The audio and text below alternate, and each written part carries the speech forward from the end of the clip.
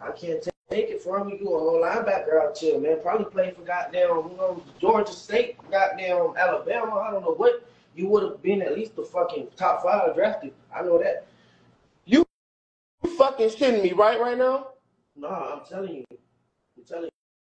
So you blankly just disrespected me like that? Yeah, you just disrespected me. You just tried me, right? How? Oh, now you don't know how. You forgot. You memory that fucked up? No, if you really be on that. No, because I don't think you just understand. You really just pissed me off because that's your second time saying that shit. What the fuck do you mean?